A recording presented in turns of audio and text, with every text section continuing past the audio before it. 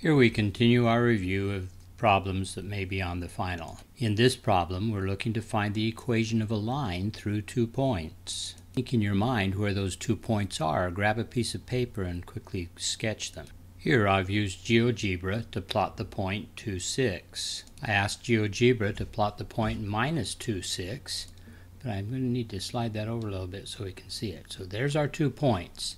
Let's also view the grid for this, so we can see that we're going up 2 and over 1, 2, 3, 4. We're actually going up 4 and over 8, but that's the same as a slope of 1/2.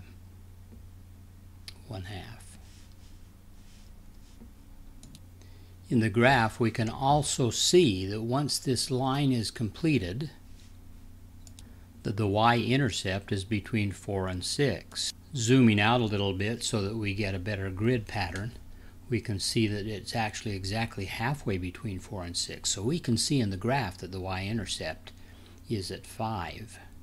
So at this point, we know the equation of the line is y is equal to 1/2 for the rise over the run, x, plus 5. We've solved this problem graphically, but now let's look at solving the problem algebraically. First, find the slope. Remember, the equation for the slope is y2 minus y1 divided by x2 minus x1, where x2, y2 is the ending point and x1, y1 is the beginning point. In our case, we're going to think of 2, 6 as the ending point and the minus 6, 2 as the beginning point. So 6, 2 is the ending point, minus 6, 2 is the beginning point. So that means that the rise will be counted by the ending point, 6, minus the 2, and the run will be counted by 2, thinking of this as the ending point, minus a minus 6. That means the slope is equal to 6 minus 2 over 2 plus 6. So the slope is 4 over 8, which reduces to 1/2. We know the equation looks like y is equal to mx plus b, so since we now know the slope, it's got to be y is equal to 1/2 x plus b. We still need to find out what b is. But we know 2 points that must satisfy the equation. Pick either one of them, say 2, 6. Then our equation y is equal to 1/2 x plus b. When I put a 6 in for the y and a 2 in for the x, then I have an equation that's just missing what b is, and we'll be able to solve for that. The equation simplifies to be 6 is equal to 1 plus b. Subtracting a 1 from both sides of the equation, we discover that b is equal to 5. Now put the facts together. We know that y is equal to 1/2 x. We had discovered that earlier when we found what the slope was. And then we found out that the b value had to be 5, so the equation is y is equal to 1/2 x plus 5. In this next problem, we're again looking to find the equation of a line. In this case, we need to find a line that's perpendicular to a given line and goes through a point. You should be able to graph the line and the point very easily by hand. Here I've asked GeoGebra to graph the line. And here we've also plotted the point. So you can see that we're going to be looking for a line that's perpendicular to this given line. So our line will have to go like this. Okay, we can see that the slope of this line is 1. So if this other one's going to be perpendicular, its slope will have to be a minus 1. And now we know a point that it goes through, so we'll be able to use a number of different methods to solve that for the equation. Now let's do those same calculations algebraically instead of geometrically. The slope of y is equal to x plus 5 is 1. So the slope of any perpendicular line is the negative reciprocal of that slope. In this case, that will be a -1. Now just to clarify, if the slope had have been 1/2, then the slopes of perpendicular lines would have been a -2. Or if the slope had been 2/3, the slope of perpendicular lines would have been a -3/2. Now notice what we know. We know the slope of the line we're looking for is a -1, and we know it goes to the point -2, 5. We could use y is equal to mx plus b to find the equation of our line, or we could use the point slope form of the line. The point slope form of the line is y minus y1 is equal to m times x minus x1. I need another parenthesis there. Where x1, y1 is a known point on the line and m is the slope of the line. Let's substitute our known information into the equation.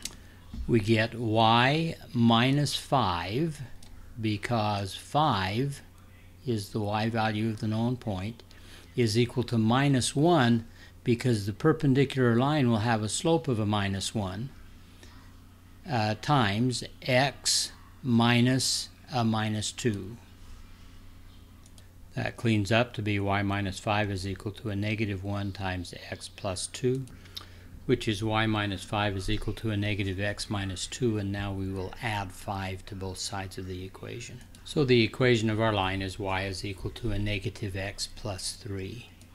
The next two problems we're asked to graph an equation.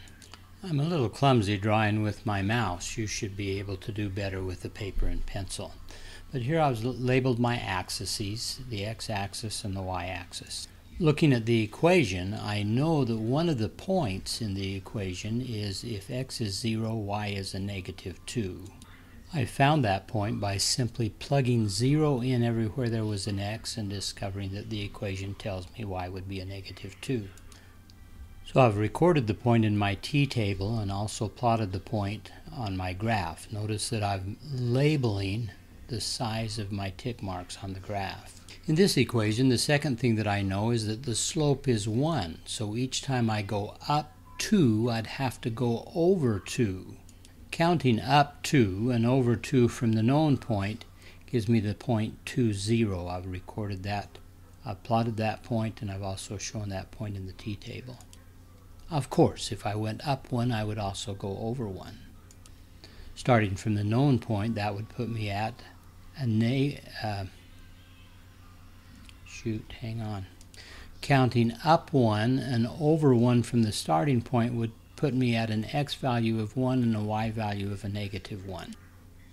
Notice that if you went up 3, you'd need to go over 3. So counting from the starting point up 1, 2, 3, over 1, 2, 3 would give me this point, which is going to be 3, 1. The points are clearly lining up in a line. Okay, my graph is clumsy, but there's the graph of y is equal to x minus 2.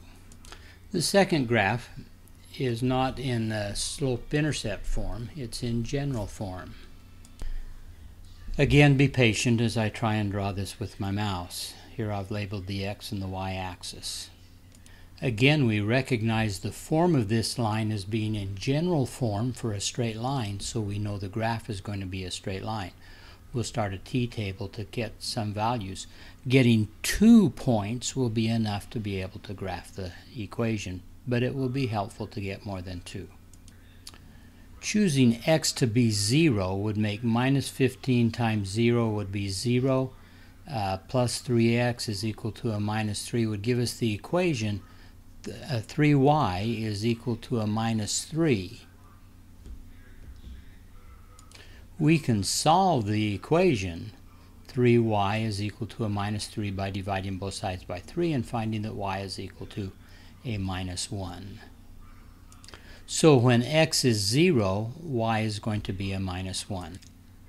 We now plot that point. Again, notice that we're careful to label on the axes where the tick marks are so that we know how big 1 is, for example. It's usually helpful to also plot some of the given points, some of the points that we're finding. Another point that's often easy to find is to pick the y value to be 0. If y is 0, we've got a negative 15x is equal to a negative 3. X is going to be equal to a positive 1/5. That point's a little bit harder to plot, but let's try it. Here I've identified where 1 is on the x-axis. Now I'd need to divide that up into 5 equal pieces, and I'd have 1/5, which would be somewhere around in there. I'm not sure that I'm going to be too accurate with plotting that 1/5.